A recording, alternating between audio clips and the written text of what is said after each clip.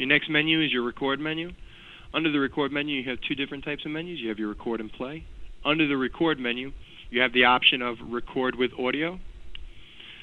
Okay, now, if you are using audio, you want to make sure that that box is checked. If there is no audio plugged in and your record with audio button box is checked, it will not make a difference.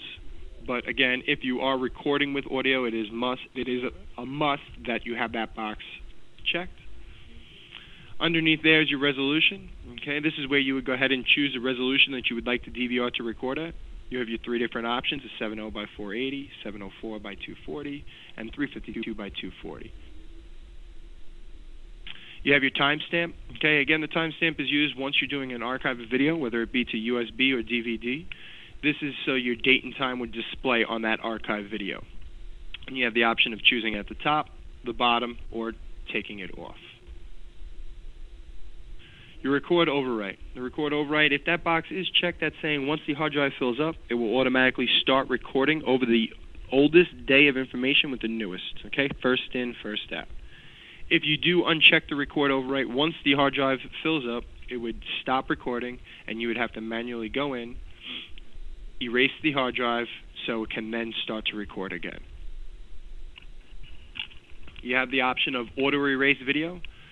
Okay, you'll see that you have the options of 1 through 10, and then it jumps 14, 20, 30, 40, 50, 60, 90, or 100 days.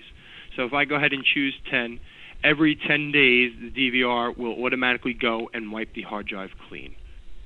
Okay, again, that is just an optional feature that is not needed. You do not have to use that if not necessary. And then last but not least, you have your pre-alarm recording. Okay.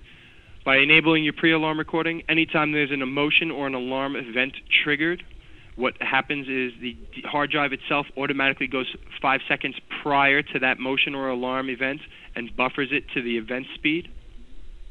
Okay?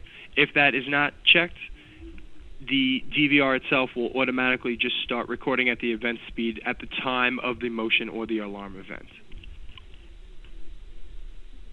Now the play menu. Under the play menu, this is just your quick playback function. Okay, if this is not checked, once you hit that play button, it will automatically bring you back into the last playback that you were viewing on the DVR itself.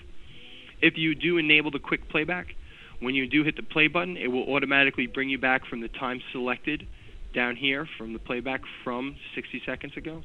And you do have the option of putting in from 60 seconds to 3,600 seconds. Okay, so that's basically saying from 1 minute to an hour you can automatically play back from the present time when hitting the play key.